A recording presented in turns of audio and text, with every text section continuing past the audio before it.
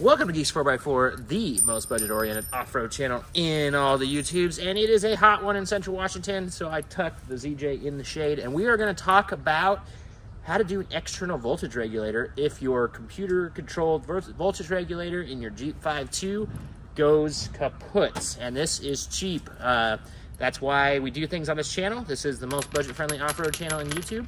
So I'm going to put the links in the description to all the parts you need. I literally think there's 2 parts and some wire. And we are going to show you guys what to do. So let's go through it real quick. I'm going to show you how I have this one set up and make it a quick video for you. Let's get right to it. All right, well, first things first, this Jeep is for sale. I decided to fix it completely right. So I have mine now hooked up completely correct. I put a brand new computer in it, and that did fix the issue.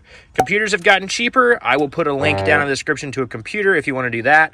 The computer that controls it is right back in there. You just take out this canister and unplug the plug, put the computer in. It's not that hard of a job. It's probably actually easier than doing the external voltage regulator, but the external voltage regulator I think will cost you 50 bucks. So anyway, I have it still set up for the next guy, or you know, if anything happens. So I'm going to show you guys what I have set up. So I've got 3 wires. This is the voltage regulator right down in there. And I will put a link to the regulator and the plug. The plug is important. The wiring setup goes as follows. It is 2 wires, and they can go any direction you want. I do not remember if the power needs to come from the blue, but I particularly did put the power on the blue. This has to go to a keyed on power. So this was actually just wrapped around a fuse in my fuse box right here because I didn't want to tap into the wiring or destroy anything. And then each of these 2 right here go through this little loom that I made, and they go to these 2 little ones right under the back of this box.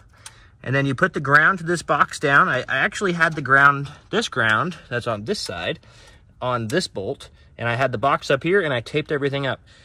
And make sure you ground out, make sure you clean the inside of the fender if you're going to mount it right here or wherever you're going to mount it, and give yourself a nice ground on that box because it is its own ground. So it needs to have a good ground. So anyway, you got 2 wires coming out of there.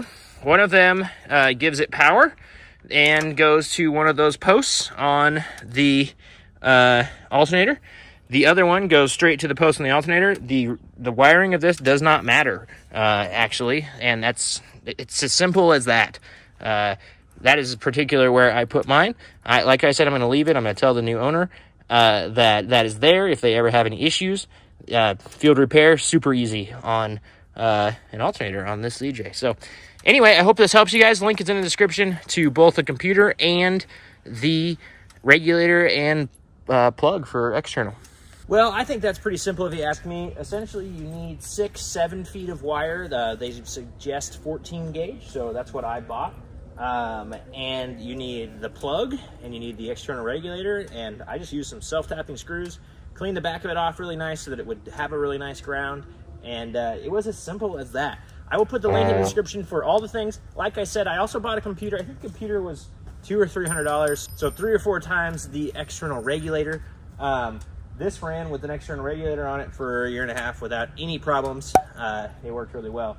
It runs it a little bit higher though. I noticed that the computer puts this sitting on your gauge on your ZJ. If you're from a ZJ and you're looking to do this, you're sitting at the bar below the 14 volt line. So, and with the external regulator, you were sitting right at the 14 volts, almost, and it would like peg, it would bounce, so the lights would flicker and stuff like that. So, but definitely just something, don't mind me, the mosquitoes up here this year are just insane. So I'm just kicking them off of me before they hopefully chew me up anymore. I need to go get the bug spray. But anyway, it worked just fine. It did peg a little bit, but if you need to get off the trail or you just need something to get you by for a little bit, I really think it didn't hurt anything. When I put the computer in, it didn't change a single thing. I rewired it how it should be, and it works great. So anyway, thank you for watching. Don't forget, the links are in the description below. Thank you so much. We will see you guys next time.